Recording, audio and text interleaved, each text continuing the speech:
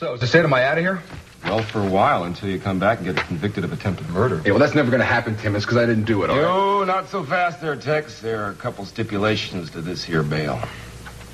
Like what?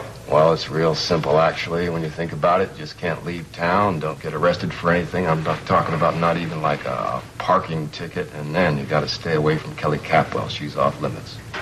What are you talking about? You got to be kidding me. Try me. Look, I got to see her, man. She's the only one that believes me. Honey, did you read this? It says it right here in the order. You understand me? It says you cannot go within a mile of Kelly. Are you listening to me? I hope this is getting through to you, because if you do go over there, if you see her, you're going to be back in jail so fast, you're not going to know whether to dance or to wind your wristwatch. Look, you got no right to do this. I have every right in the world. You're accused of attempting murder. Attempting to murder this woman. You think I can let you close to her? Let you finish the job? All right, Keith, you made your point. Am I finished? Honey, finished.